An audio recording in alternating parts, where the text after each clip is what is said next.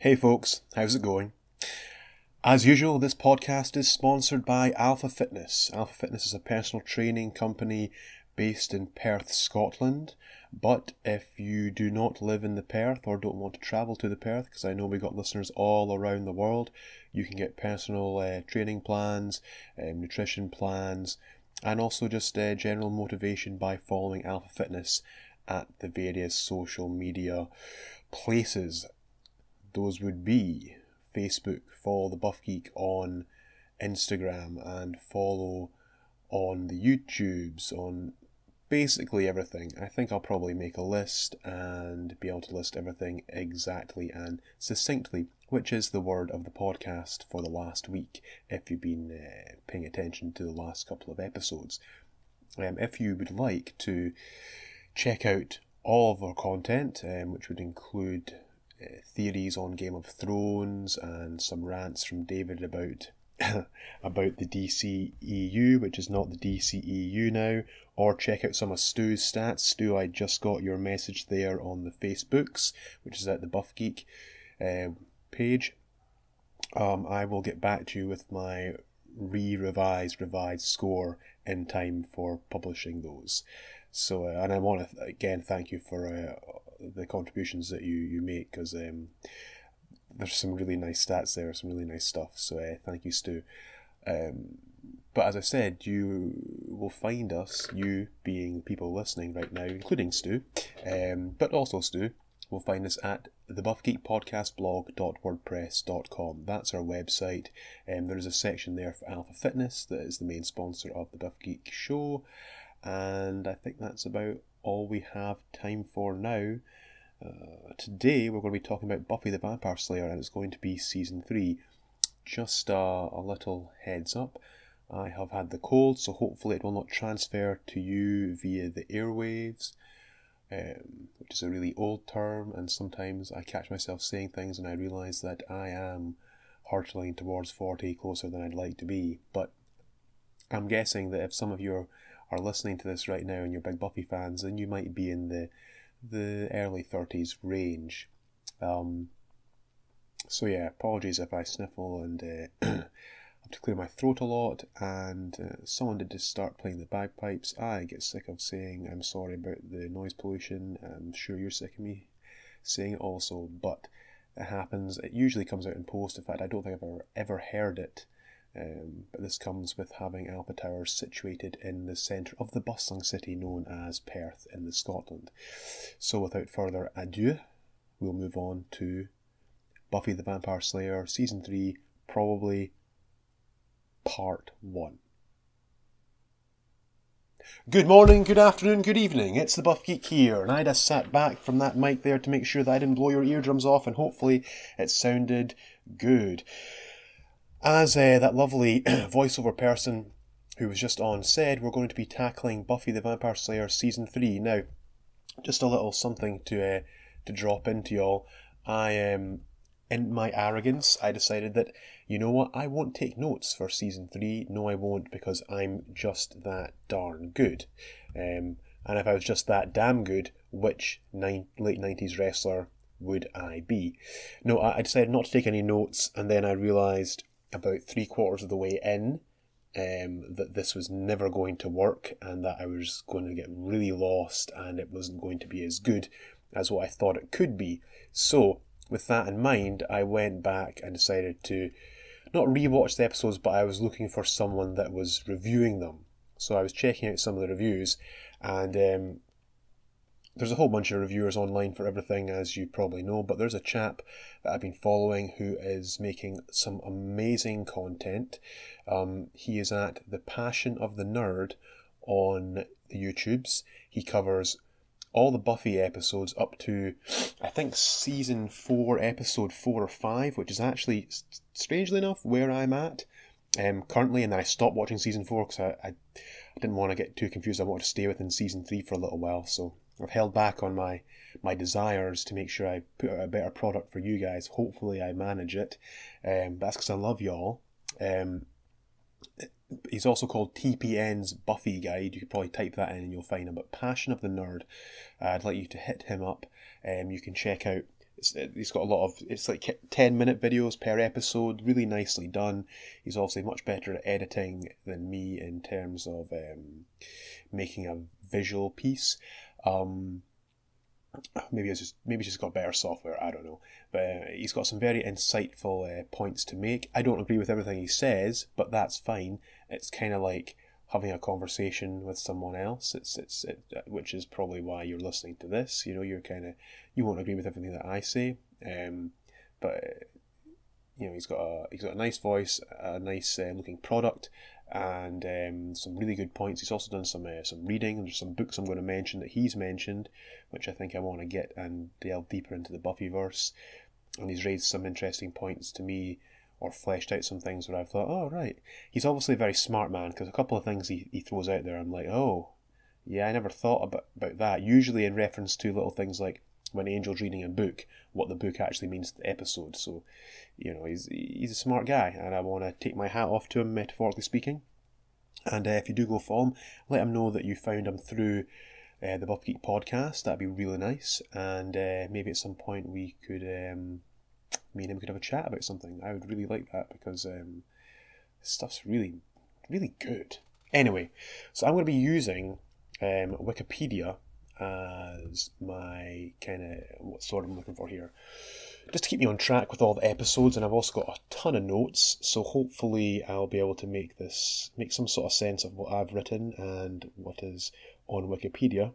So we just left season 2, and for those of you who maybe didn't watch it and have just kind of come onto this episode either by one of those random kind of just continuous play options, sip of coffee for the working man. Oh, dearie me. That cold is not going away.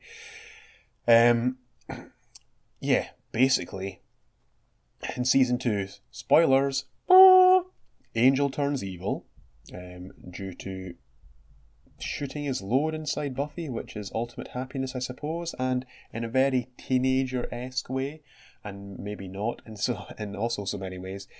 Finally getting that girl, or having sex with that person, conquering her, if you will, and maybe for girls it's the same way, means a lot, and it might be the ultimate payoff to what you need and what you want, you know.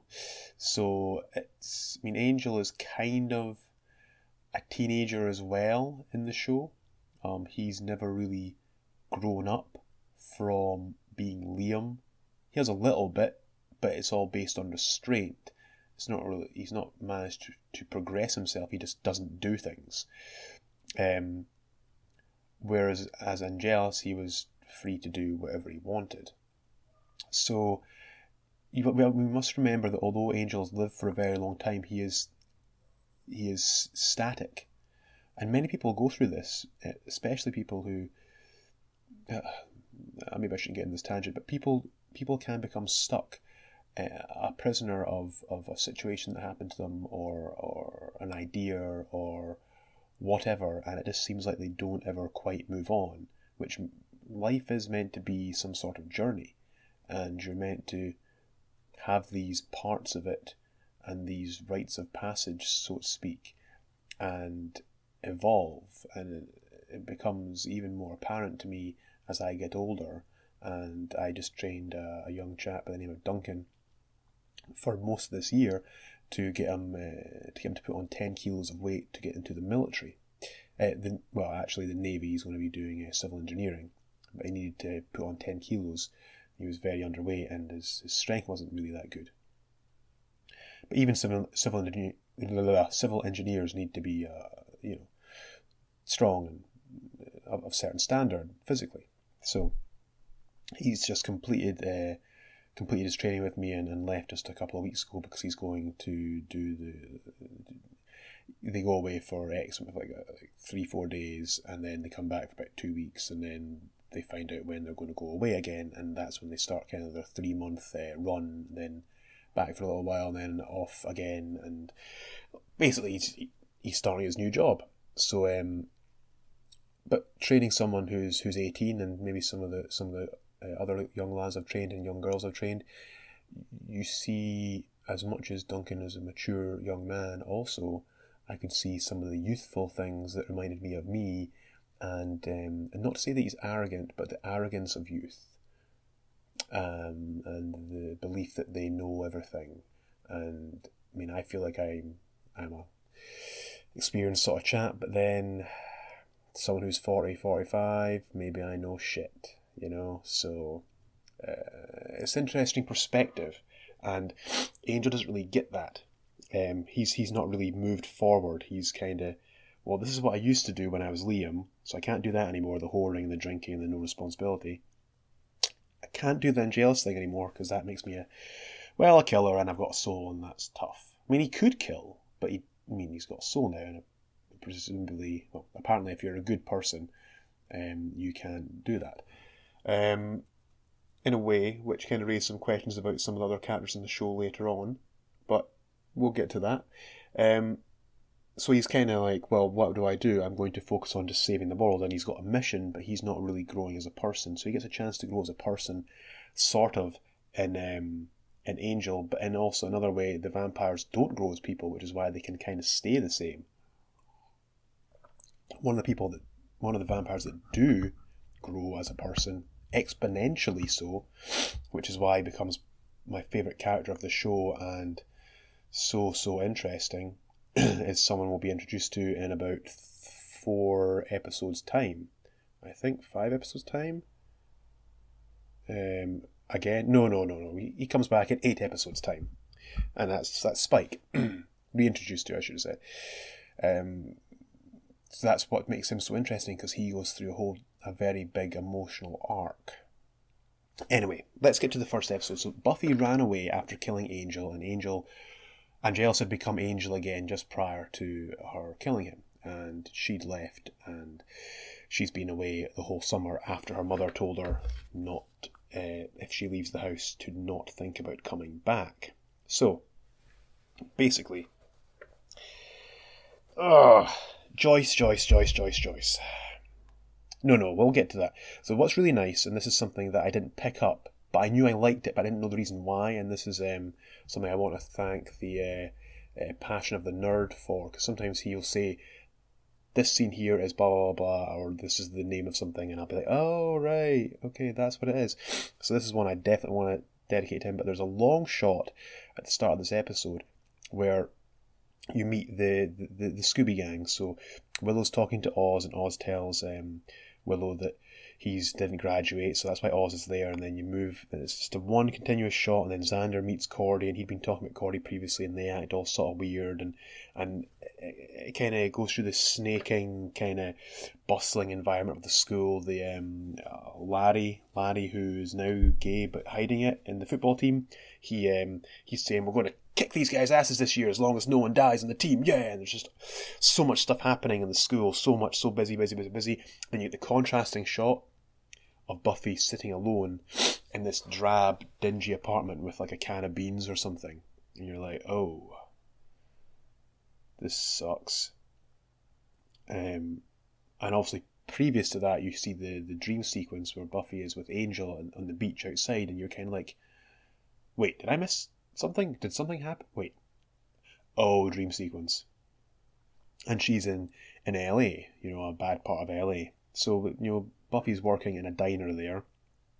And, occasionally guys are spanking her in the ass and calling her sweet cheeks or whatever. You can imagine this sort of stuff, and she's just got to keep her mouth shut, which is horrible to see. And for how much I dislike that kind of stuff. And you just don't get used to it in Buffy, because she, punches guys in the face and doesn't take any shit. But it's even worse when it happens in Buffy, because you're so used to it not happening. And this will matter more in one of the episodes later. It just it's just so fucking creepy and horrible. It's disgusting. I used to manage a bar. Even when I just tended bar, I would ask guys to leave if they spanked one of the waitresses on the ass or did something like that. They were told they had to go straight away. And if they were getting a little bit funny with the waitresses prior to that, like kind of trying to grab their hand or whatever, get them to stay and talk longer, they would get a stern warning. I did not want any of that in my place, because no one should have to put up with that, And yeah, it kind of meant that sometimes there was more arguments, and mean, I could have just left it and it's just a part of the work environment, but I don't believe that that's right. So I would have an argument with someone, and sometimes I'd have to throw them out, because they would take it badly. But you know, when you're being a dick and trying to touch up someone, which is effectively what it is, I would never spank a girl in the ass in that way, especially not when she's working. Like, maybe if you're out and you're all friends and whatever, and there's a laugh and a joke, and there's sometimes it's okay, and sometimes it's definitely not. But when the girl's just trying to do her job and then feeling her ass, it's just not cool, you know. And I would throw out whole groups of guys because they would try and do it hidden. Anyway, I'm going on a tangent there. It's wrong and it feels disgusting. The guy with the tash, the trucker cap, spanking Buffy. Oh, it's horrible. Anyway, she ends up bumping into this couple, and the girl's name is Lily. I can't remember if that's her name from season 2. She was the girl that was in the episode with... this is going to be shit. I can't remember the name of the episode. Didn't write it down. I suck. She was in the episode where Buffy's friend turns out to have brain cancer, and he tries to sacrifice all these vampire worshippers to Spike, and etc. etc. If you're listening to this, you'll know who I'm talking about, and you'll know the episode. I can't believe I've forgotten the name. I want to say his name was Scott. No, that's not right. Anyway, so Lily is sitting there with her boyfriend. They've got the matching tattoos, and that's all the money they've got, and they're obviously being irresponsible and such. And it's tough for Buffy to watch. And basically, Lily is kind of a metaphor or a parallel of Buffy in this episode, where she loses her partner and is lost, and so is Buffy. Her partner dies. Buffy tracks her partner down, who seems to have aged to the year of about 80 or more. The only reason she knows who he is because of this tattoo, which is very handy, of course. And Buffy's kind of wandering the streets of LA and bumps into this kind of evangelist type character, this really sickening, nice, polite man who is obviously trying to get teenagers to come and see the light and be pure and get them off the streets, or at least that's the pretense. It turns out that he is a hell demon, and he's capturing these young people and taking them to hell, or quote unquote hell, because he describes hell as what is hell but the absence of hope. So is it the hell? No, but it is a hell, and it is that person's hell. So that's quite interesting. And it's hinted at that maybe that's the same hell that Angel went to at some different point in this show, but I don't think it is, actually. I think Angel went to a different hell. But it would make sense because he never aged, of course, and with other workers age, but it would change him exponentially. So that's interesting to wonder if he actually went to that hell and was maybe there and managed to escape because of the uprising that Buffy started. Potentially. Theory. I don't know. What do you folks think? Want to know what you think?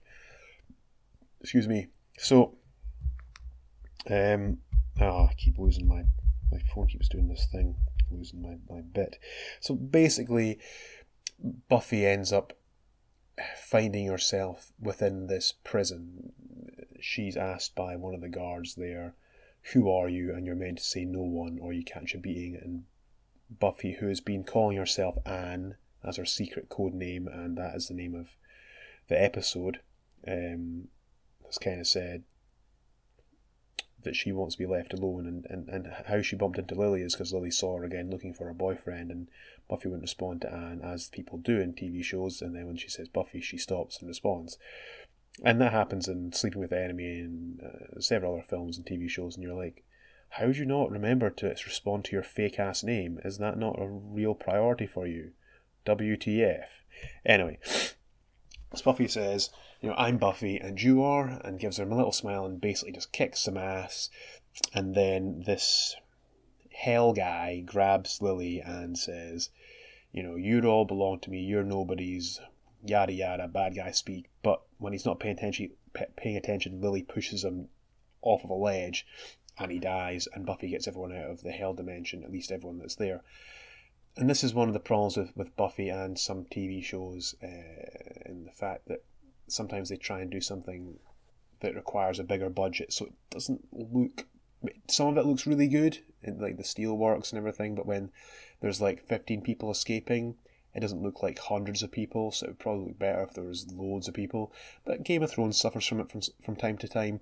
Various shows do, so that kind of spoils it a little bit. But I kind of think of Buffy like the theatre, that you don't always go to the theatre and go, well, they're shouting in this weird way and facing me as opposed to facing each other. That's weird. I'm not into the subject matter. So I think if you're more akin to the theatre, then you can probably get into a show like that. Like it's like watching old movies. Sometimes the specials or the way it's filmed is kind of not naturalistic, or the special effects aren't very good. So, it works. I suppose it depends how much you can suspend your disbelief in what you're watching it for. So that, this is something that Buffy occasionally suffers from, where you've got kind of a bit in the show and it looks a little bit cheap or whatever, especially in the first season and some of the second season. And it would be nice if they had a bit more extras there. But, they did some good stuff with the LA filming, and that all worked really well. So, potato. Basically, Buffy frees everyone and realizes she is Buffy, she is the Slayer, and it's time to go home and face up to her life, her choices, what's happened. By hiding out, she's just got herself in this kind of stuck point where all she does is think about what happened to Angel, and what else could be, and the possibilities of that, as opposed to moving forward. So I suppose she's looking for, I want to say, catharsis. And this happens to so many people when something tragic happens. They just get stuck like a record player and going round and round and round and round and round. And maybe even in some cases, if someone passes away, you think it's noble to grieve for them for a really long period of time, but they wouldn't want you to be stuck. So if you are someone out there who's listening to this and you're having a hard time with it, I would suggest that it's time for you to move forward, because that is what life is about. It's about the journey. If you imagine you're going from point A to point Z, that's your lifespan, and you stop at J, and you just stay circling J, and all you know is to look back to the previous letters and wonder what the future ones could be. But you could move forward. Move forward. And I suppose that also works for prison. If you go to prison for whatever reason, then you are basically put on a stasis, if you will. And part of human life is to move forward and grow. So if you're not growing, you're not going to, you can not grow in prison, you could not grow in life, or you could grow while you're there, You could grow anywhere. So I suppose my point is that you should always try and grow as a person and move forward, and don't let yourself be stuck in your current predicament. One thing that kind of annoyed me in this episode was Joyce, because Giles has been touring the country looking for Buffy, and then he goes to see Joyce and say, oh, it's another dead end, and he says, you shouldn't blame yourself, and Joyce says, I don't blame myself, I blame you. And as much as Giles told Buffy to keep the secret from her mother, I don't think that that's fair at all. She said, if you leave this house, don't think about coming back. So Buffy's going to take that literally. Teenagers do take these things literally, and some people always take things like that literally, as opposed to thinking, well, that was something I've said in the heat of the moment. I've said some awful things to people. I've wanted to hurt them, so I've went for the killing blow to upset them in an argument, to win the argument. And I was told once by someone that you need to be careful with what you say to people, because there's some things you say you can't take back, and it is kind of true.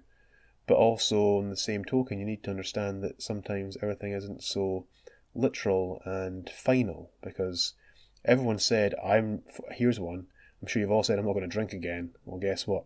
You probably did. But at the time, you really felt like you weren't going to. But you forget, we forget.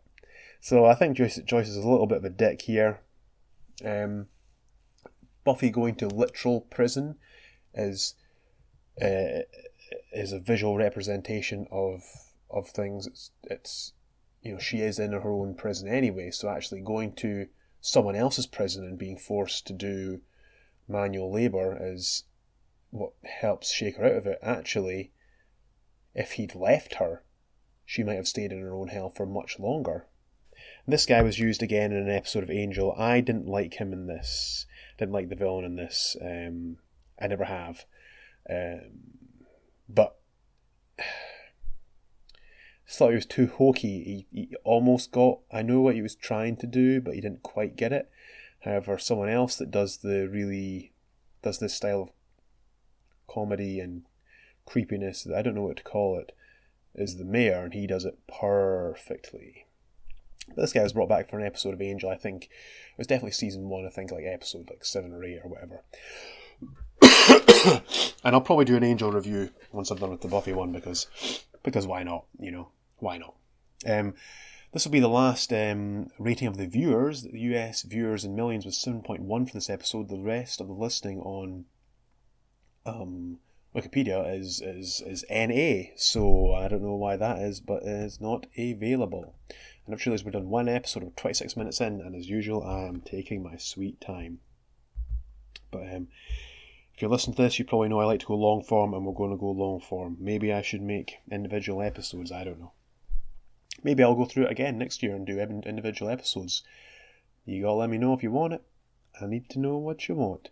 Okay, episode 2, and number overall is 36 in the series, is Dead Man's Party. This is the one where Buffy comes home, goes to see her friends, everyone's acting a bit weird and not talking about the matter at hand. Joyce has some demon mask which ends up being put on by her friend, and she becomes the monster of the week, and they have to kill her. And in between, there's the Scooby Gang throw a big party for Buffy in the hope that they want to demonstrate how much they miss her and care for her, but they don't actually want to talk about the issues. So that's what we got there. That aired on October 6, 1998. Oh my gosh. Okay, so things I've noticed in the episode. Buffy and Joyce are forcing this normalness where Buffy's like, so I'm going to go out. Okay, going sleighing? Only if they give me lip. Haha, okay, well, have you tried not being the slayer? Like, Joyce is trying to be pretty cool about it. It's almost like they make a lot of references to the slayer, or Joyce approaches it like Buffy's come out as gay, and in the late 90s that was a bigger thing than it probably is now, or at least it was used as a storyline. Like someone being gay would be a whole storyline about this one person. Now in TV, as far as I know, someone being gay, well, it's just they're gay, whatever. Excuse me. And that's probably the right way to do it, really. Unless the story is about them being straight and then becoming gay and trying to consolidate with that, which, like I said, there was a lot of stories about that back then, but maybe this is the late 90s version of me talking, I don't know. I always thought it was quite interesting going through the dynamic of it, but also in a certain way some studios would have been using it as a cheap way to be quote-unquote controversial or topical or modern. So it depends how it's done. But Joyce kind of talks about the Slayer as if Buffy's came out as being gay. Could you maybe try not being gay? I think people have heard that before. Oh, sorry, I'm starting to feel a little bit crapper again. Whew. So Buffy and Joyce are acting weird, and what's been happening with the Scooby Gang is they've been basically taking up the mantle of Buffy and hunting vampires reasonably unsuccessfully. There's a part in the episode where the gang are hunting a vampire and Buffy saves Xander from getting his ass kicked, and the look Xander gives her is unbelievable. He is frozen. He's like, what the fuck is happening here? It's so powerful, and it says so much. It's just absolutely frozen. And then Buffy makes some joke about slaying, saying it's all fun and games until someone loses an eye. And of course, just cover your ears for like 30 seconds. No, 10 seconds. Xander loses an eye in season 7 and then becomes an even more of a serious character and loses his boyish kind of youthful silliness. So, that's very interesting that Buffy says that. Very interesting indeed. You know what, if I'm going to talk about this, you've all watched the seasons, I hope, so if you've not, maybe just come back in like a minute again. I wonder if someone literally said, what if we take Xander's eye? Like, he's always been the funny one, and he's been her heart, and he's always kept things really light at certain points, yet he also gets to do like the really deep and meaningful blah. Sorry, it's the cold talking, my nose is so blocked. Meaningful conversations, the sobering ones that he gives Buffy in the pep talks. What if he actually loses an eye and it's no more fun and games? We'll just straight up use it. I'm like, yeah. I forget that Xander loses an eye, and now that I think about it, that's fucking shit. God damn. Anyway, so Buffy ends up kind of throwing Xander and the rest of the group and Nighthawk and the rest of them. And by the way, a few things I noticed. Oz has got like a fucking walkie-talkie duct tape to his shirt or some shit. That's hilarious. And Cordelia wearing like a Buffy-esque outfit. She basically went and decided to dress. How would Buffy dress? Like the Vampire Slayer, kind of a bit camo. She looks really hot. Oh dear. Anyway, so the gang are all kind of like, oh shit, Buffy's back. What are we doing? And they say we should go see Giles, and she's very nervous to see Giles. And when she knocks on the door, Giles has he's genuinely happy that she's back. And Giles understands what Buffy's going through, because he's went through magical issues. He's lost a loved one. Giles understands better than most. Well, certainly all the Scooby Gang and Joyce. So, yeah. He says, welcome back, Buffy. And he's the only one to do that. And he gets them all in for some tea, which I don't even think they have the tea. I think they just eat the biscuits. And he gets a little bit upset in the kitchen and listening to his family talking. And this is why it gets very hard for me to even like season 4. But there's something nice about them all being at school and Giles looking after them. And I suppose maybe that's where I am in my life. And I still want to be a teenager in some respects, with less responsibilities. And so I'm getting closer to being Giles. I mean, I'm older than the cast were when season 7's finished. So it's very interesting for me to be rewatching this and kind of feeling like I'm closer to Giles' age than Buffy's. Well, she's 16 though, so it's okay. It's just it's interesting how it changes, yet the show's still amazing. And you kind of identify more. I always thought Giles was cool, but now I'm starting to identify even more with him. And I dare say in another 10 years I will fully identify with him, and maybe there'll be someone in my life that mirrors their youth. I don't know. I'm sure you guys and girls are feeling the same. I say guys as a term for everyone, by the way. It's just, I'm not dismissing women. It's just guys is a word for guys and girls. It's just how it is with me. So when they're sitting there chilling, Oz deadpans you're not wanted for murder anymore, so that's cool. That was a good way just to cover that from season 2 and the whole Kendra thing, Kendra dying and whatever. Just get that right out of the way. They don't need you for murder, so yay. And like I said, the gang decide to throw this party, and Joyce decides to go with it. Originally she wants to get the good china out, which would have made more sense, but that would mean they'd have to all talk, so let's just fill the room with as many people as possible. And I like this episode, and I don't like this episode because some of the episodes are a little bit Monster of the Week, and there's a little bit too much Monster of the Week for me here, but then there's lots of good quality acting, and there's some progression in the characters and such, and every episode of Buffy I love in a certain way.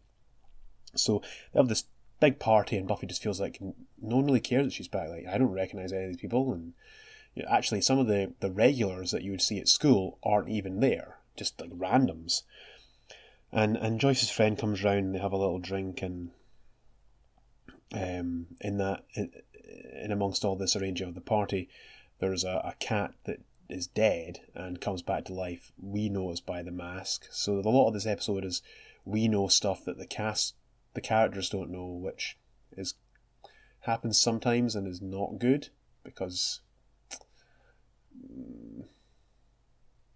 it's better if something's revealed to everyone at the same time, as opposed to we're in the know and you don't know. So we're just kind of watching someone figure it out, and it's not always. Sometimes it's good and sometimes it's bad, and maybe that's why the episode isn't as good for me. I'm not sure. But Giles is basically working on why did this cat come back to life, and then he figures out the mask thing, and then all the monster of the week is people who are dead come back to life and try and get the mask so they can, become godly powered. So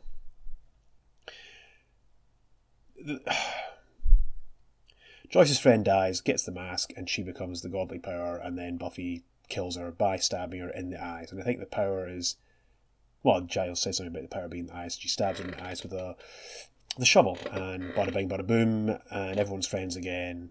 But before that, the main story to tell is that everyone kind of has a go at Buffy, and Buffy overhears. I've skipped ahead a little bit.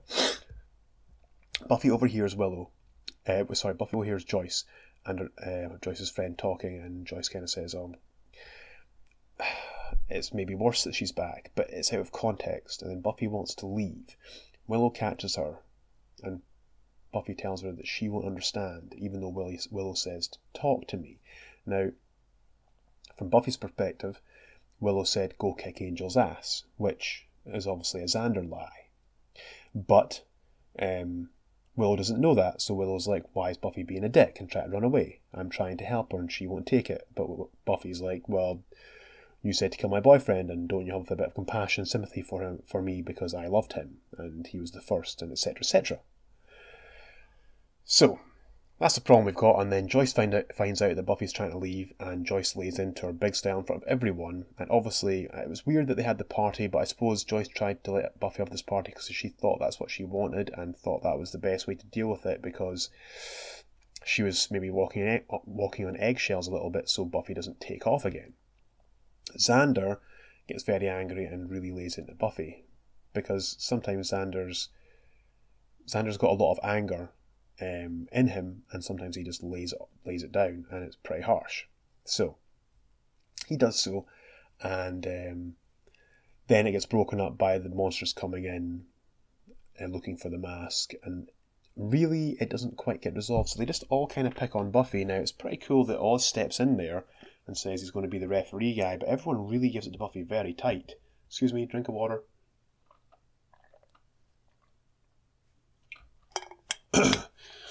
And I feel very sorry for Buffy in this, and everyone gets to air their grievances, but Buffy just gets attacked, and it's really a shame. And that annoys me, and I kind of just think, do you know what? If Giles was there, this wouldn't have happened. Anyway, I'm not. I like the episode fine, but it's not one of my favourite episodes. And when I'm going back watching them all, I don't. This is probably one that I skip more often than not. Unless I'm doing what's the word? I'm sorry, I'm trying to type something in here at the same time because I'm a multitasking machine. This is one I would skip because some of the. It's just not one that I love unless I'm watching everything all the way through, which I pretty much always do anyway. I find Joyce's friend really annoying in the proper way, but I still find her really, really, really annoying. I don't know if anyone else finds her annoying. What is cool at the end of this episode is that Giles goes to Snyder and says to him, listen, we can talk to the board, and I'm sure they'll let Buffy, and you can't stop her from an education, etc., etc. Snyder's like, well, you know what, I can, because fuck you. And then Giles just fucking grabs him and throws him up against the wall and says, maybe I should persuade you to let her back in. You're like, oh, that's interesting. So at the time I just thought that's how much Giles cares for Buffy. I didn't think it was hinting at Giles being dangerous in the past, but he also hotwires the car in this episode and says something about it's right like riding a bloody bicycle, and his accent kind of changes a little bit to being less posh and more common, if you will.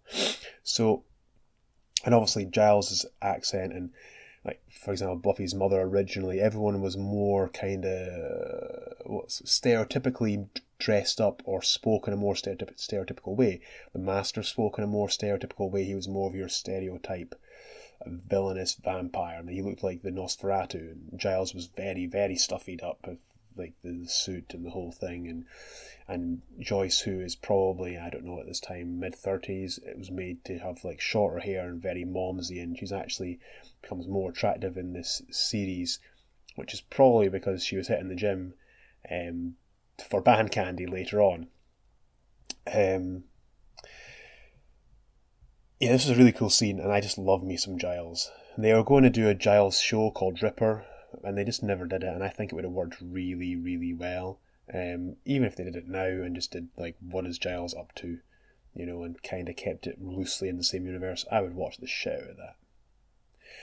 Anyway, this episode pisses me off because I don't think Buffy should be taking that crap, and at the end, her and Willow's like, you know, you should take this from us, and Buffy's like, okay, and she just kind of just shoulders that responsibility, and I dislike that because they don't know what she's got to do and what she's, like, realistically, any of them can walk away at any time. Anytime. Even Giles. She can't. You know, so she takes a break and they come down hard on her for it. Maybe she should have done it in a different way, but she's 16. Let that sink in for a second here. She's 16. Anyway, we're going to move on to episode 3. So, this episode is called Faith, Hope and Trick. I'm running over my words a little bit because I've suddenly got really stuffed up again. You know, sometimes you've got a cold and then it goes away and you're like, oh, I feel great. And then you're like, oh, I'm stuffed up again. Oh, my throat's sore. Oh, I feel great. Well, now I've got stuffy again, so I apologise for the marble mouthness of myself. But this episode, I didn't realise was really cleverly named Faith, Hope and Trick. Now, I got that Faith being Faith and Trick being Mr. Trick, but I never realised that Hope was meant to be Scott Hope. His last name is Hope, and he is meant to be the hope of her. You know, there's hope after Angel. He represents that. It's not to say that he's the best choice or he's the choice that she wants, but you know what, there's other guys out there, and he's a pretty decent guy as all things go. He's quite good looking, you know, whatever. He pursues her, so he's obviously interested, excuse me. It means that Buffy isn't just a freak, as sometimes she says, am I just a weirdo or whatever. So yeah, it's a really cleverly named episode, even more so than I originally thought, and that's thanks to the Passion of the Nerd again. So, in this episode, Faith arrives in Sunnydale. She's being tracked by 2 vampires, one being Mr. Trick, one being Kakistos, who's kind of like the master vampire of another area, and his hands and feet are cloven, and he looks more like well, you know what that looks like. Anyway, and also Scott Hope is introduced, and he's kind of this guy he's a nice kid, he studies, and he's sensitive, but he's smart, and he's also good looking, and he's interested in Buffy, and he kind of pursues Buffy a little bit. So that's kind of the outlay of the story. It turns out that Faith has been running away from these 2 vampires because they actually killed her Watcher. Her Watcher is not at the Watcher's retreat, which Giles never seems to get to go to. No, they killed her Watcher, and Faith is running scared from them. When it comes time to fight Kakistos, she freezes and is terrified, even though she puts on that hard exterior, until Buffy kind of snaps her out of it, and they both kill Kakistos. In this time, Buffy decides to go out with Scott Hope eventually, because it must have been the fact that he offered her to go to, what was it now? Oh, maybe it's in another episode where he offers her to go to see this show, which I thought was hilarious. I and someone makes a return. So let's get into some of my points that I've written here that go a little bit deeper. So, straight off the bat, I've written Faith is young and sexy. I've written here that only Buffy and Xander... Oh, yes. Of course, so when... Oh, no. Faith is not young and sexy. I mean, she is. But she, once they meet her at the Bronze after she kills some vampire, and they're like, oh, you're the vampire slayer. The other one. Cool. Who replaces Kendra? Why does Giles not know about this? It was in a memo that he didn't get. Something like that. Which is, it's kind of weird. The Watchers Council sounds like they fucking suck, really. Not very organised, not very good. You couldn't get away with that now. But I suppose it's convenient, and it's kind of...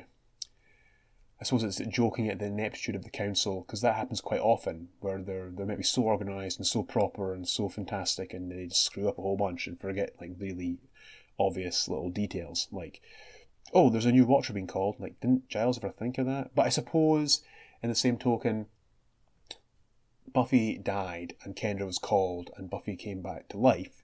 So, with Buffy being around, Kendra was meant to be an anomaly, not the new Slayer. So technically, because Kendra died and Faith is called, that means that Kendra is actually the real Slayer.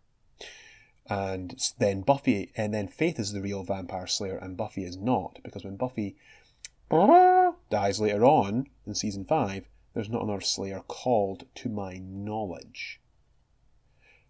I don't think there is. So, with that in mind, I suppose you can forgive Giles or the council for Giles for not knowing this, and then maybe the council didn't tell Giles because they seem to dick Giles around a whole bunch. I think they gave Giles the job because he's so good, but also he's a free thinker, so they try not to include him in everything. And I presume, this is my get out for the show, that they are hoping to replace Buffy with Faith, and that Watcher probably told the line more, and that's why they didn't tell Giles straight away. And Faith could only have been the Slayer for 3 months, 4 months. They maybe only found her like a month previous, so that might a week previous even. Maybe her first fight was with Mr. Trick and Kakistos, her first big fight. So, maybe I could just cover it like that, and we'll just assume it's that way. And thank you, Joss Whedon. You're welcome. So yeah, Faith makes some joke about if I knew that all Watchers were this young and sexy. I think did she say sexy or handsome? I don't know, but she's describing Giles, and Giles says, well, Giles takes it in a very Giles way. Well, if you're disregarding my youth and beauty, let's move on. And just so gracious. He's just the best. Buffy says something like, anyone else want to raise their hand if they think you? And Buffy and Xander raise their hand, and Willow just sits looking at Giles like, Giles. And she always did have a crush on Giles. In fact, I think she even says it in season 6 when she's fighting him. So that was a pretty cool thing. Mr. Trick is fantastic. Great charisma. I can't believe he didn't last longer in the series. He's such a fun character. He manages to blend the old and the new together in almost a better way than Spike. Like, it kind of... were they stunt casting it by getting a black vampire to be, like, hip? And, because rap was very popular in the 90s, and it seemed like occasionally studios would exploit certain things and they'd go, well, let's get a black character here. Just to token the show out a little bit. Is that possible? It might well be. But he's so fucking good. So fucking good. So I like to think that this show didn't do that. They've had the ancient vampire who believes in tradition. They've had Spike, who has some tradition but is also an anarchist and is English, and then let's go for a vampire, a different style of vampire, so it still keeps the vampire trope fresh, but makes them completely different with a completely different outlook. We talk about the brothers and this and that, so that's pretty cool. So it's probably quite a smart way to do it, but some shows were guilty of it. I don't think it's here. Hope you guys understand that sometimes I just have a thought and then I change it and complete it within voicing it, talking about the episode. So, yeah, hopefully that all made sense. And if not, let's continue. I'm just checking my notes here. Oh yeah, so Faith goes to dinner with Buffy and her mother, and then Joyce is like, so how did you become the Slayer, basically? Why can't Faith just take over? And Buffy says, well, you don't get a new Slayer until the other Slayer dies. Oh. When did you die? So that's pretty weird. That's really tough for Joyce. Sometimes Joyce gets a bad rap. Sometimes she doesn't get enough love.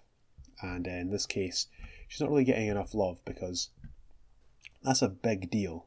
I'm only on episode 3 and we're about an hour in. I'm going to pick this shit up, yo. I'm so slow. Only because I've got shit to do. Not to say you guys aren't top of my list. You absolutely are. But basically, I want to be a good son and meet my mother for coffee this afternoon. So, now you know. Scott Hope gives Buffy the option of going to a Buster Keaton weekend. I don't even know what that is. I don't even know. I thought I would know. 20 years on, I still don't know. So maybe you people know? I don't know. Who knows? Anyway, he's pretty weird, and he randomly gives Buffy a Clara ring, which makes her freak out, obviously. And why would you still be interested in her? She must be terribly beautiful at the school to still be interested in her really weird behaviour and the fact that she beats other jocks and men up. Like, what's Scott got going on that makes him attracted to Buffy? I mean, obviously he doesn't know her. She's very pretty, but that's weird, right? Anyway, Giles asked Buffy about how Angel dies. He's looking to do a binding spell. Now, binding spell. Just to make sure Cathla doesn't open up and suck everyone into hell again and all this type of stuff. And Buffy avoids it, and just says, Angel bad, stab him with the sword, dead. That's it. Then she finally says that Angel was cured and I had to kill him. And Willow's like, oh, the spell did work. Which would spur her on to do more magic. And also, oh, so the man you loved came back, because at different points, some people distinguish Angel to be different from Angelus. It depends what you prescribe to. And I think that's probably about right. I think he is two different people, but also it's easy to argue that he's not. So, for all intents and purposes, Angelus and Angel are two different characters within the show, and then Angel returns and she's got to kill the man she loves. From the point of the last time she saw him, they just slept together and they were so in love. So this is terribly, terribly heartbreaking. Hugely so. And I mean, could you imagine that? Because you're going to compartmentalise all the things that he did as Angelus. As the cut-off point was the night they slept together and she woke up and things were different. You could almost make an argument for maybe that was an alternate universe and then they could have filmed Buffy going back from there and he never turned. And maybe that was, some alternate dimension that happened to Buffy and she's been in a coma for 6 months, as they tried to do in one of the later episodes. It's a different take on it because it still says that the demons and monsters and the Slayers are real, but that would be an easy one to, because that's such a big tonal shift. So that's how it is in her head. Like, is any of that even real? And then now he's back. How would you do that? I don't know if I could have. Could you?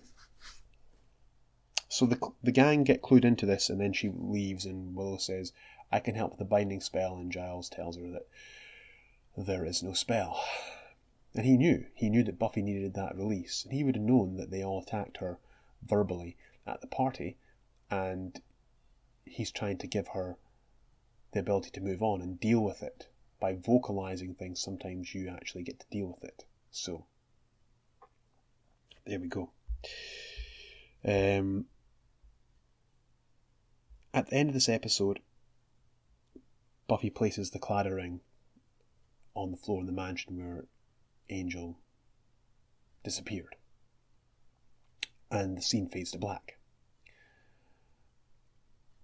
And then very quickly, the scene illuminates, focusing on the ring, and naked, wet Angel, with no injuries, but very wet, very naked, falls from the sky and smacks into the floor, and he's back. And I remember thinking, fuck, he's back, fuck, because I thought he was just going to be, this is a time we didn't have the internet, folks, and I didn't like buy the, like, I don't know, Empire or whatever magazine and read spoilers. I didn't want to know. You didn't check it on the internet. There wasn't the temptation there all the time. So, like, when things like this happened, you're like, holy shit, he's back. Like, you didn't even know that he was still part of the show. You know, like, he made a couple of cameos and dream sequences, but I thought maybe they do that, and maybe that's now the thing. Maybe he appears in her dream sequences for a period of time, and then she says, listen, I don't need you anymore, and then he moves on.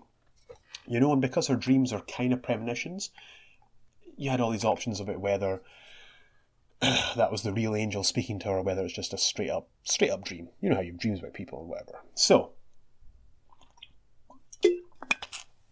it's it was more of a shock. It was definitely a shock. She didn't even know he was part of the cast.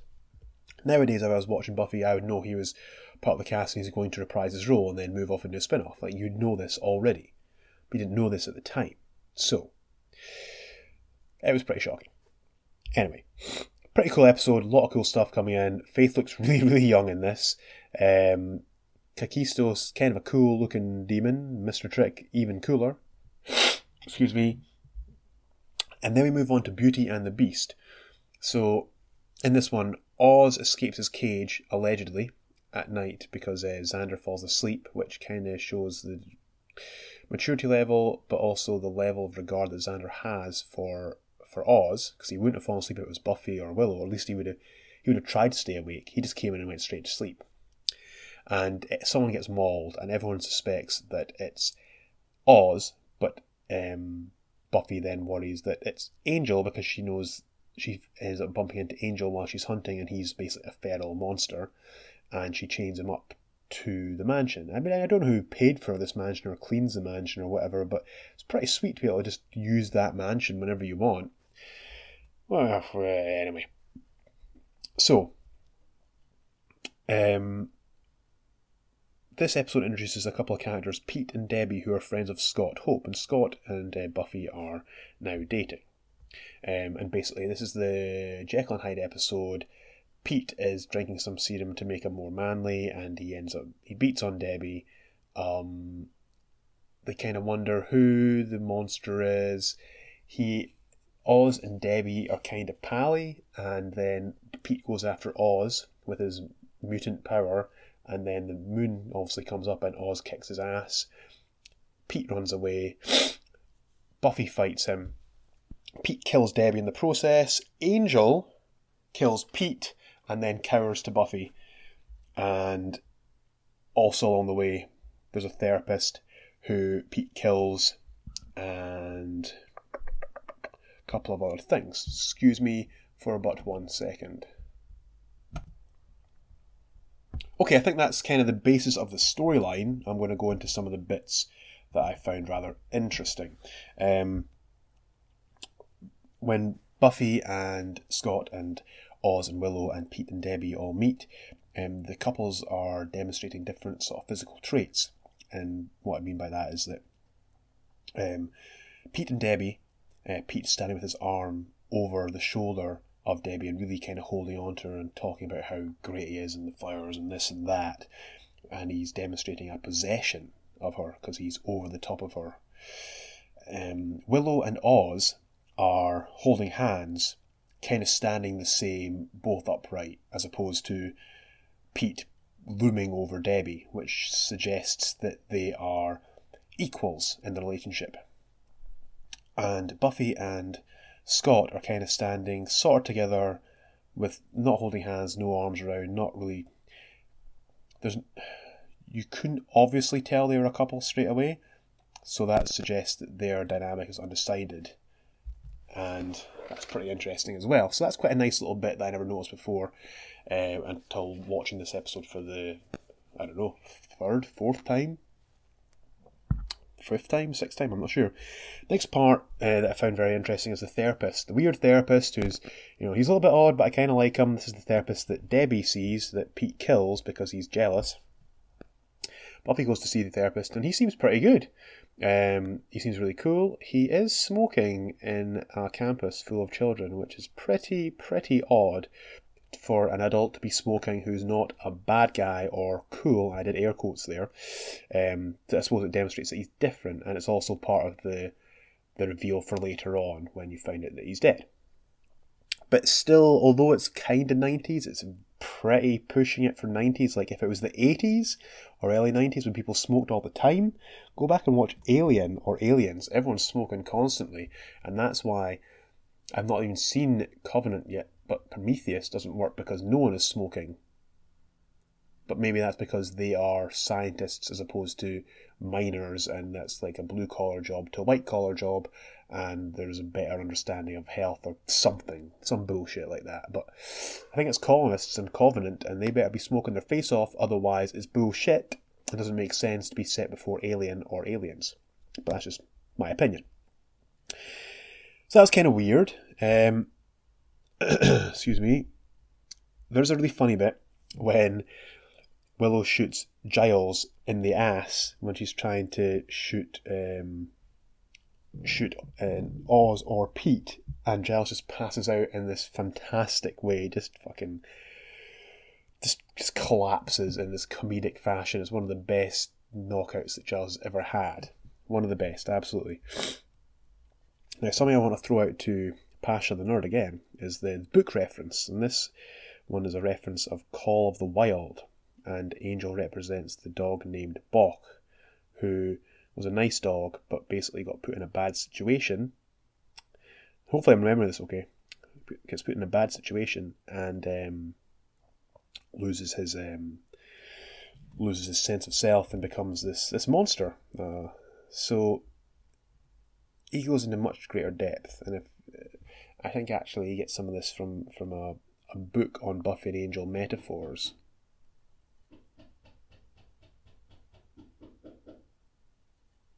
Well, that's annoying.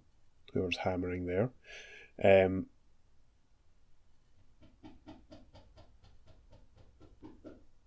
That's really annoying. Hopefully that won't continue. So that's pretty cool. That they have that, and that's the kind of little voiceover bit that Buffy is speaking about at the start and at the end. So, just a nice little tidbit there for y'all. Again, bit monster of the week. I don't care about Debbie and Pete too much because they're too quickly inserted. If they'd been dropped in maybe in season 2 or season 1, had just been in the background or said, hey, there's Pete, there's Debbie, or maybe even, I don't know, they could have dropped in. That's why it's hard to care about people like Scott, because they go, oh, there's Scott, he's awesome. And you're like, who? Oh, right, this guy, I don't know who this guy is. So, but it's kind of the way it works sometimes. And when you're making 20 odd episodes instead of 12, there is some filler and with some progression sometimes. Whereas nowadays they wouldn't have this. Unless, of course, you're writing Jessica Jones or The Iron Fist, where it's mostly just filler. But I digress. Excuse me. Next episode is Homecoming. And this one becomes rather fun. Basically, you got Buffy and Cordy have a fallout because Cordy forgets to tell Buffy about Yearbook, and Buffy decides that she wants to become Homecoming Queen just like Cordelia. So they end up, competing for people's affections and this and that and the next thing. This is the episode where Mr. Trick organised Slayer Fest 1998. When he says it, excuse me, when he says it, it's awful. It's a killer. Slayer Fest 98. I remember when I used to look forward to 98, 99. Ugh, it's horrid. Hopefully y'all will feel just as old as me watching this.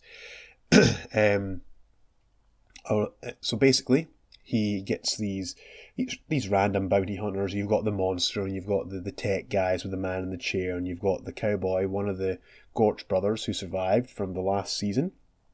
Comes back to get Buffy, and I think someone else.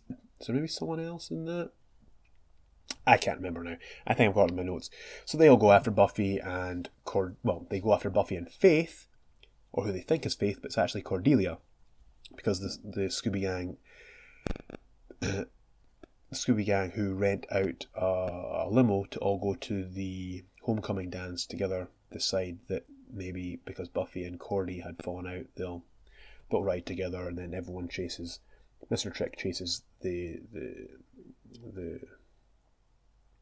limo, and Buffy kicks all their asses basically. Cordy has a little nice bit at the end and really steps up to, I think, the Gorch brother, if I remember correctly, and basically tells him to hit the road because she's the real tough slayer and Buffy's just like the mini baby slayer, so he better watch himself. But they defeat the bad guys, reconcile just in time to find out that neither of them won Homecoming Queen, even though they did this nice little bit where they said we've got joint winners for the first time ever, and it's the other two girls, which is kind of cool. So that's kind of the basis of the episode, of things that are going on. Mr. Trick again just being like, just eating up screen time and being fan-bloody-tastic. Things that are interesting here. Buffy is insensitive to Angel talking about Scott. Yes, she is. So, yep, cool with the blood, and you're feeling better now, you're more human. I've met someone. I don't even like him that much yet. He's pretty much new. He's only been in the show for 2 episodes. He's normal. Go outside. He's not Xander. And he's not you. So, how'd you like them apples? Pretty insensitive, if you ask me. Something else that Buffy does is not tell the others about Angel being back yet, which you could argue is strange, because if you keep something from someone, does that not therefore mean that you know that that's wrong? Conversely, is she keeping it from them because she knows they'll try and kill him? So I'm more on the second one, but also she probably believes she can handle it, and it won't go to where it went to again, but it obviously will. And she's using Scott, basically, which Scott senses, of course. This is the first scene with the mayor, and he's so good. His, what would you call him, his aide comes in and is looking suitably nervous, and the mayor is really polite, really nice, and he kind of says, did you wash your hands? And he says thoroughly, like multiple times or whatever, and he's wiping stuff with baby wipes, and the whole thing. Well, that was it. The aide hands him a piece of paper and he smells it and asks if he washes his hands. I'm not quite sure what smell you'd expect to have from someone washing their hands or not washing their hands, more to the point, and passing paper to you. But it's disgusting either way. So, yeah, this scene's totally sweet, and the fact that the mayor is really intimidating and scary without actually doing anything is really good. It's really good. It makes you think, wow, if he's this nice and polite, but this guy's this scared of him, what does this mean? Okay. So, Xander and Willow. Xander and Willow. Xander and Willow is something that you thought you wanted. Xander ends up with Cordy somehow. The super nerd of the school ends up with the hottest girl of the school, who's the most materialistic and shallow and what have you. And Willow finally gets a boy who worships the ground she walks on and demonstrates that, you know, he'll do things like, oh, I know you're trying to have sex with me and give me your virginity as a show to show me how much you care for me, but I don't think you're ready yet, so we won't do that. That's Willow and Oz. Oz is so understanding of her and so level-headed, and they're happy, and Xander and Cordy are pretty happy. But you know that Willow is always like Xander, and Xander did show that he knew that she liked him even as far back as season 1. In the Pack episode and at the end of season 2, he says that he loves her. So you think that you want this, but guess what? When it actually happens, you don't want it. You don't feel good about them two making out, which is amazing because they're meant to be the more main characters than the other ones, but you know it's wrong, and you know that actually they're happy in their relationship. It's just, sometimes you're just drawn to someone and you make mistakes. I'm sure we've all been there at one point or another. Or maybe you're not. Maybe you've just been on the other side of it. But I just saw a name for someone that wrote, maybe directed Lover's Walk, Dan Weber, and I thought it said Darth Vader, and I was like, what?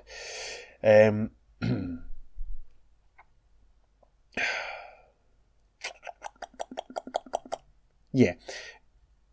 The reason that it doesn't work, even though they're more main characters and we should probably side with them, is that we know that they both have good things going on, and do you know what? It's a wrong time, wrong place.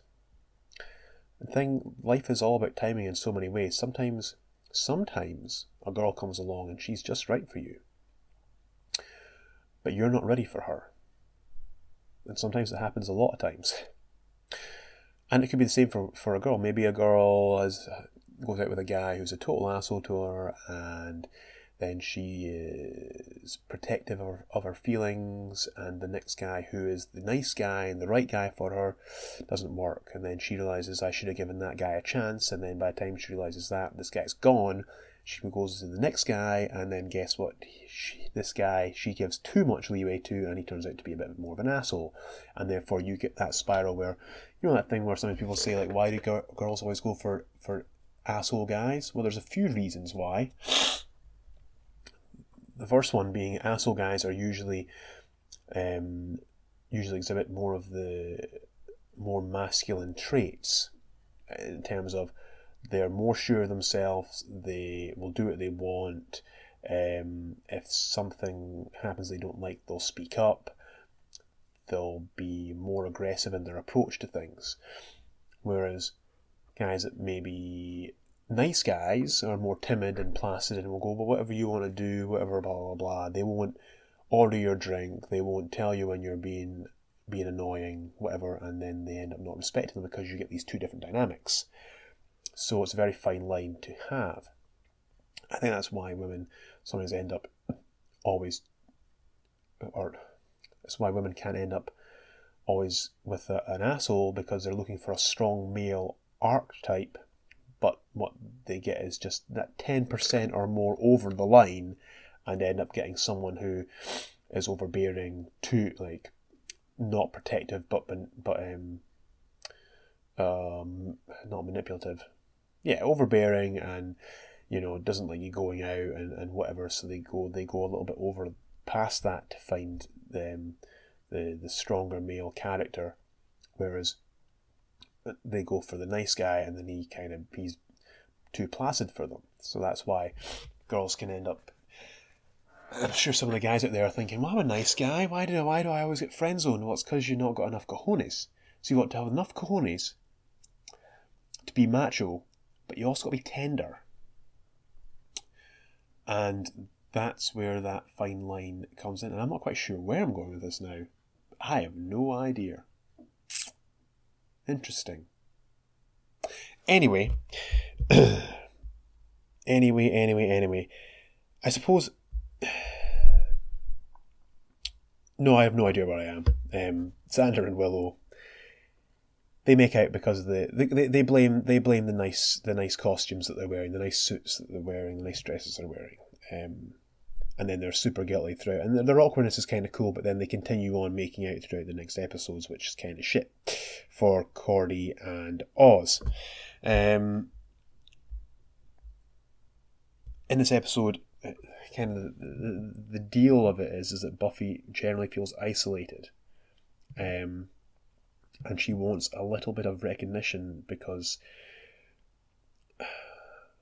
but her secret identity won't allow her to get the recognition, so she wants to get recognition via winning the prom.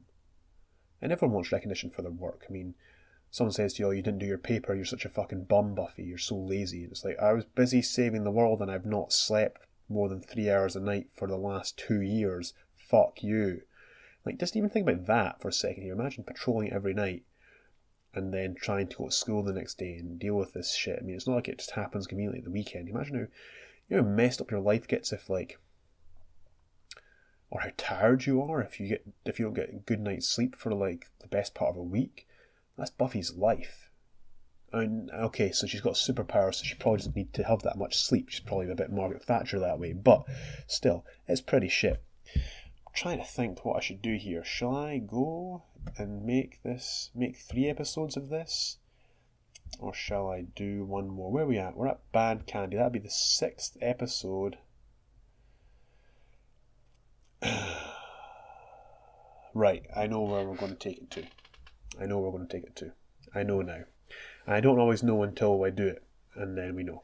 So, Homecoming is a really fun episode and feels very season 3ish, and that's something I forgot to mention, is that season 1 ends, and then season 2 begins with lots of season 1 things being tied up, because what Buffy does, and Angel does it as well, is that you don't just tie up the season and then move on to the next thing. The characters still need to deal with what happened at the end of that season. We need to deal with it, and that's what makes it different.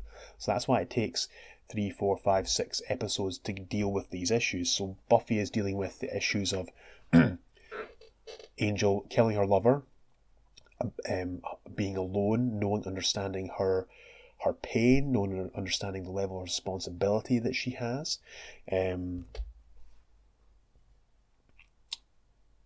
Whereas in season 2, at the start of it, she had to deal with the fact that she died, that the Master had, in effect, killed her, that the Anointed One was still coming after them in various ways. How would you kill a child who is a vampire? That was lucky that Spike did that, because they made it, well, it's actually kind of funny, but it would have been tough to watch Buffy stake the wee boy.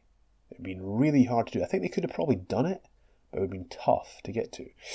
So what usually happens with Buffy is that they deal with the ramifications of the previous season at the start of the second season. This is really starting to kick off into season 3 now. It feels more and more like season 3, like Faith is taking over from Kendra, so. And then we get kind of a more fun episode in this one, where we have Ethan Rayne coming back at the behest of Mr. Trick and providing all Sunnydale with this candy that basically de-ages you, makes you act like teenagers, although there would be an argument to say that only Giles and Joyce act like teenagers and everyone else just seems to act like an idiot or drunk, or... Snyder acts like a teenager as well, but the rest of the characters all just act obnoxious and drunk, which... I don't know if you've ever attended a bar, especially these are all stuffy adults. The way adults are usually shown in this show is that adults are very stuffy and proper and 9 to 5 and white collar and such. Apart from Sanders' family. So if you've ever dealt with white collar people drunk and acting obnoxious, you'll know what a chore it is.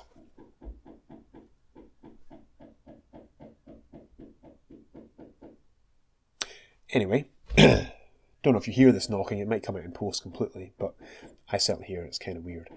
This one is... Oh, this is very, very, very annoying. Anyway, so this is a fantastic episode in terms of comedy, because Giles becomes, like, basically punk Giles. Sort of like how you'd imagine Spike to be if he stayed in the 80s or the 70s. And Joyce becomes like this loved up, like, hippie chick. So they're both kind of free spirits, a little bit different, and they both ended up conforming as people tend to do.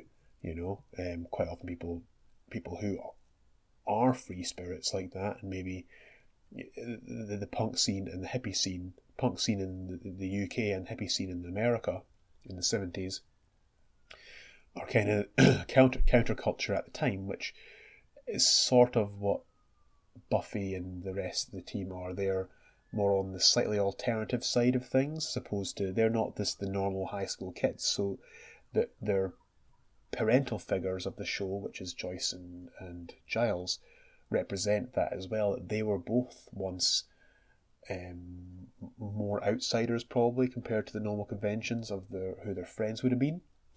And yet they still conformed. So that's an interesting point to make. We also find out in this episode that the mayor owes one of the demons underneath the city a debt, which is kind of cool. We'll get to that in a second.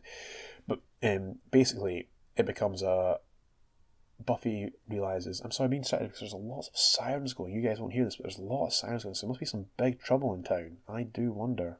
But not enough to stop podcasting. Yeah, basically, the whole gang think, what is going on with all the adults here? When they go to the Bronx, they find all the adults are like falling about and being idiots and whatever. And yeah, it's because the candy. And Snyder tags along with them for the ride, which is hilarious. Very, very funny. Very funny. And what's his name? His name is Armin Shimmerman. He is so good at this. I mean, I know him as Quark, so when he appeared in this, I was like, oh, it's Quark from Deep Space Nine. He does look really weird in real life, but he's so good. That voice is iconic to me on so many levels. And I love every scene he's in.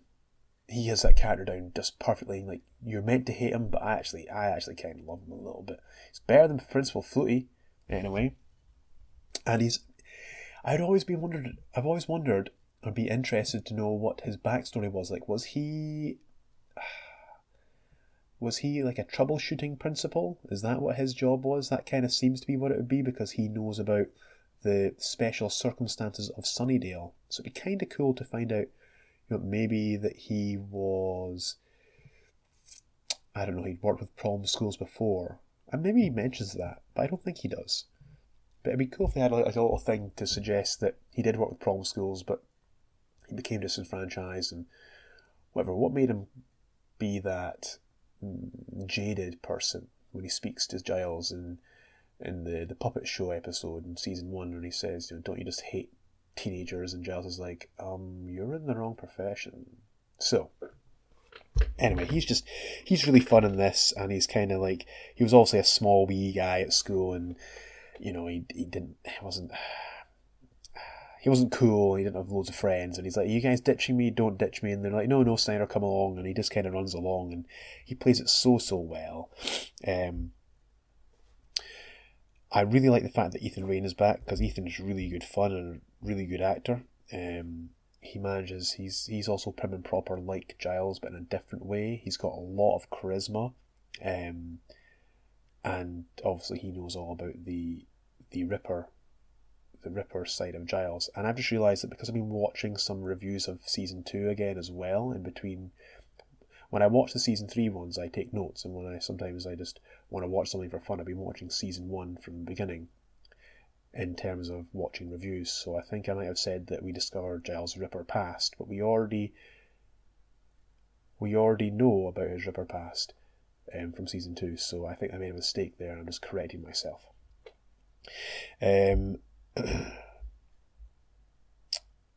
Yes, okay, right, fine. I just had to look at my notes there for a second. This episode, Buffy finds the source of the problem, which would be Ethan Rayne, and he also finds Giles and Joyce there, and they end up having sex on the hood of a police car, twice after Giles decks a police officer and steals his gun, which is just it shows you how dangerous and much of a badass Giles is. And maybe he's stuffy and out of shape now, but he was battle tested, so it lends itself to that he could go back to that and become more dangerous and formidable as the show goes on. So from here on, he becomes more of a tough character as opposed to a wet noodle, which he had been originally. He'd get knocked out. He still gets knocked out a whole bunch, don't get me wrong, but it's like he'd spent too much time in the library and lost his he'd lost the dragon, you know what I'm saying? And then you see this, and it makes it more believable that he can become battle hardened, and he can go back to his previous self where he was a bit of a badass and use that. And it also helps for things that happen in other seasons, like season 5.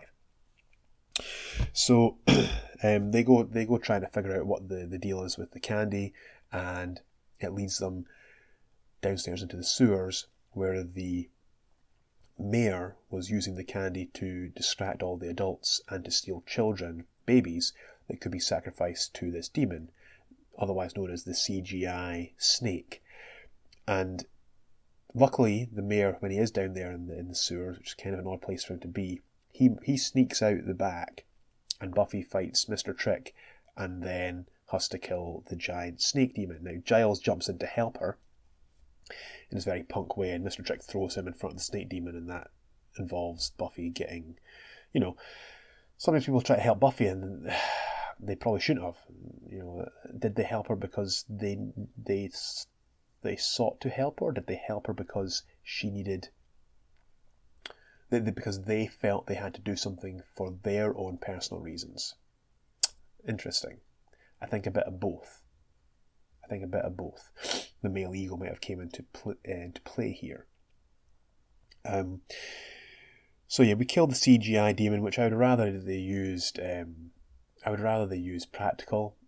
At least it would look more like the rest of the stuff in the show up to this point. This is when they start using CGI in 1998, and sometimes it doesn't really work for me. Sometimes it does. I think later on, some of the stuff is okay, but this isn't good CGI. It's late 90s CGI. It's bad. It's really bad. I would rather they used a practical giant snake or something else. It could have been another reptile boy. That would make sense. Anyway, everyone gets everyone goes back to how they were, and Giles and Joyce act kind of weird from here on in for a period of time until we get the reveal later on, so that's quite fun. And basically the episode is maybe suggesting...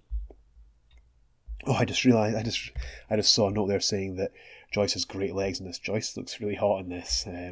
I always thought so, and now I used to think she looked hot for an older woman, and now she's just hot. So, bada bing, bada boom, how things change. The show suggests that all things go towards chaos, and that,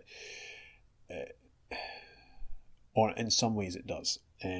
Buffy seeking out Angel and seeking comfort in him and confiding in him, even though she knows that what will happen is they will eventually start to fall in love again, and from there on that can only end in one of two ways. They either break up horribly or they go towards the pain. And I'm sure we've all been in a relationship where maybe you break up and you get back together, and you're sad, and you get back together and it starts to work.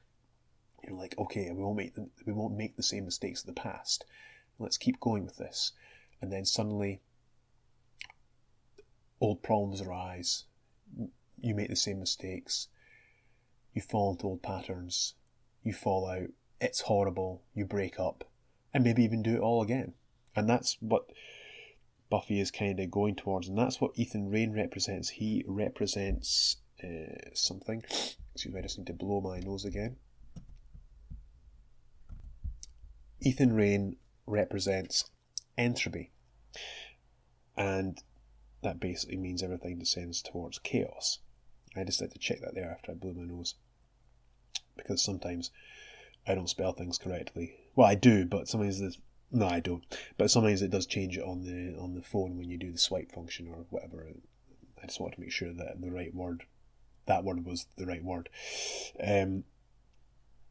Also, other things that happen in this episode is that if you shock your responsibilities, as the parents, the grown-ups have, then the terrible thing that would happen would be the kids would have died. So that's another example of it right there, of things descending towards chaos because you do not... there's a lack of order, which means that if there's a lack of order, things start to decline, which is why great love affairs only ever last so long and things go so bad. I mean, the story of Romeo and Juliet could be considered to be a story of entropy. So, another note I've written here is that Xander and Willow fool around a lot in this episode and kind of think that it's just harmless fun, but if you do it once, you're going to probably do it again, and doing it more times makes it only more familiar. Then you fall into a habit while yearning for it. Then it becomes a habit, and then suddenly, as we find out later on, people find out, and people get hurt. So, in terms of this episode is really about responsibility, I suppose, more than entropy. And your lack of responsibility shows that things decline into chaos, so then it becomes about entropy and becomes very messy. And I suppose because Buffy always suggests that she wishes she didn't have this burden placed upon her, which most teenagers will feel like most of the time. Like, why do I have to do this? Why have I got these burdens? Why have I got to get up and go to school? Why have I got to go get a job? Why do I need to get these grades? I just want to chill out and have fun with my friends. You can't do that because people have responsibilities as well, and realistically, at the end of the day, you need money to pay bills and such like and whatever. So Buffy longs for a lack of responsibility in the episode, and then when the adults have no responsibility, the place descends into chaos. And she realises that we need responsibility, and we need order, and we need a direction, and we need, to some extent, control, which you can suggest that the government controls us. And there is some talk about, the government, maybe the government shouldn't have the sort of level of control that they have. Maybe we shouldn't have any government. People should just manage themselves. Well, what happens then? Well, the world would descend into chaos, and it certainly would. So yes, while there is corruption right now, and there always will be with anyone who's in power, if there was no police, if there was no ambulance service and fire service or whatever, we would descend into the basest levels of ourselves, looking only for pleasure and personal gain, presumably. So, however, as much as the adults, it was a comedy episode, they could have been raping, pillaging, stealing, and killing, and a whole bunch of stuff. Basically, it could have been like the Purge. And that's what things would be like if we didn't have laws and people to enforce them. So, as much as I think that the government is corrupt, and they lie to us, and they cause false flags, and this and that, I also think it is necessary that most people need to be governed in some sort of way. How many of you work for someone, and if you could get away with it, would shirk your job or your responsibilities? Conversely, how many people who listen to the show work for themselves, like me, and I know if I don't get shit done, I don't get paid. I can't pay my bills, I can't feed myself, I can't get anything done. So sometimes I might have no clients scheduled for a day, and I've got a whole bunch of things I can do on the computer, updating things and uploading and whatever, and social media and making plans, nutrition plans, training programs, whatever. I could just not do any of that and just watch movies all day, or play computer games or whatever. But I know there's certain things that need to happen so that my life can function in the very responsible sense, and therefore I can have downtime and be potentially irresponsible in some areas. So that's what's kind of interesting about this episode, how much the place descends into chaos. And they make it comedic, but they could have made it very, very, very dark. Anyway, we've went an hour and a half, folks. And as much as I love talking to you, my throat is very sore. I feel like I'm flagging a little bit. I wanted to try and do this season in 2 parts. I think it's going to turn into 3. I'm not quite sure how that's happened, because I don't know. Because I managed to do season 2 in 2 parts. Although I think I went longer. I think this one's going to turn into 3, or either a very, very long... the next episode is going to be very long. Gone up to... Just give me a second to find it. We've gone up to Band Candy, so we're 6 episodes in. The next episode here, Revelations, one of my favourites. And then Lover's Walk is also good fun. Then we come to one of my favourite episodes of the entire show, in The Wish, which is fantastic. Amends is really, really good. Gingerbread I don't like so much. Helpless coming soon. I'm just trying to jog your memory, which is one I don't like as much as other ones, and same with Zeppo, but there's a lot of stuff that happens in it, and then we get Bad Girls, and it just gets really fucking good from there. So my plan, there's some real good stuff here. I think I'm going to take us up to Bad Girls next, and then or maybe a little bit further, and then we'll do Bad Girls, which is basically when some tonal changes happen within one of the main characters, and then we'll do Bad Girls all the way to the end. That's my plan, and I hope to get these out over the next week, just to kind of drip feed you all. It's basically dependent on quietness, but that's my plan to do that, and then we'll be on to season 4, which will be very exciting, and I'm actually going to be doing that more in real time as opposed to looking back. So that's different to the ways I've been doing it.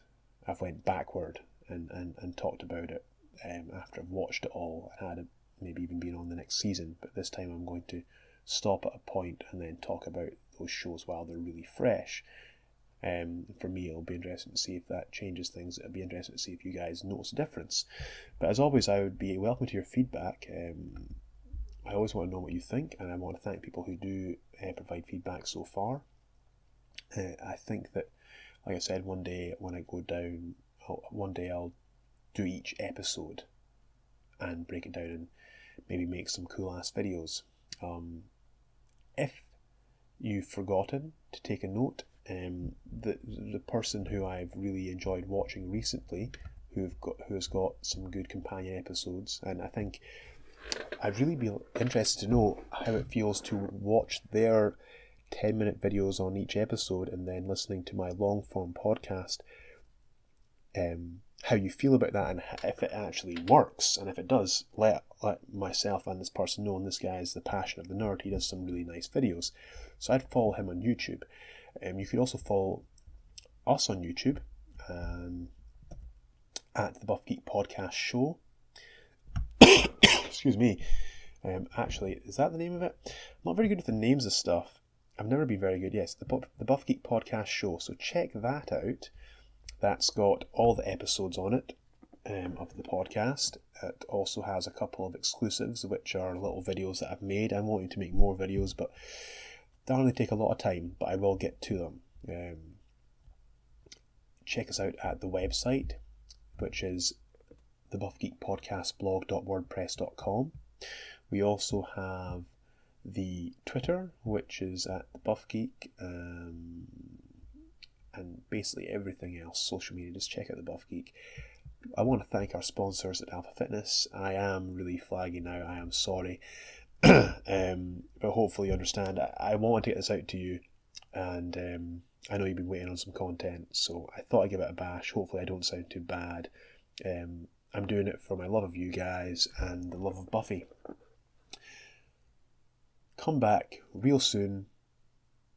Much love. Hashtag the Buff Geek Podcast.